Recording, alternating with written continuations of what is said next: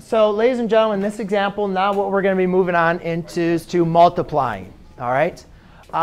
Ladies and gentlemen, when we are multiplying, all right, I want you guys to kind of think of this. Our operations with radicals are very similar to our operations with polynomials.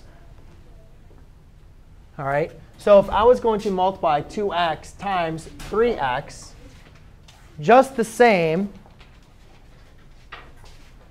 if I was going to multiply 2x times 3x, just like we would multiply polynomial, or these two monomials, I'd multiply 2 times 3, which is 6, and I'd multiply x times x, which is x squared.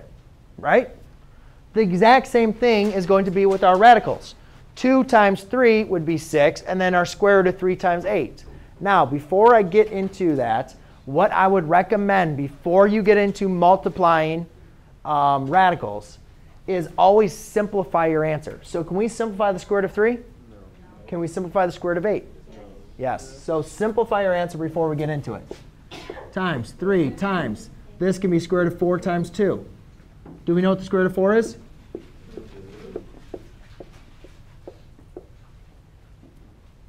OK. Then 3 times 2 is 6. So I have 2 square root of 3 times 6 square root of 2. Then when we're multiplying, you guys can just arrange this any way you want to, but it's going to be 12. 3 times 2 is the square root of 6. It's very, very important for you to write this down or to understand it. When multiplying or dividing radicals, you can apply your operations to your radicands, which is the number 3 and 2. You can multiply and divide those numbers. Doesn't matter. You can multiply 3 times 2 inside the radicand. That's fine. But adding and subtracting, we cannot do that unless they're exactly the same. All right? And we'll talk about that as we get to it.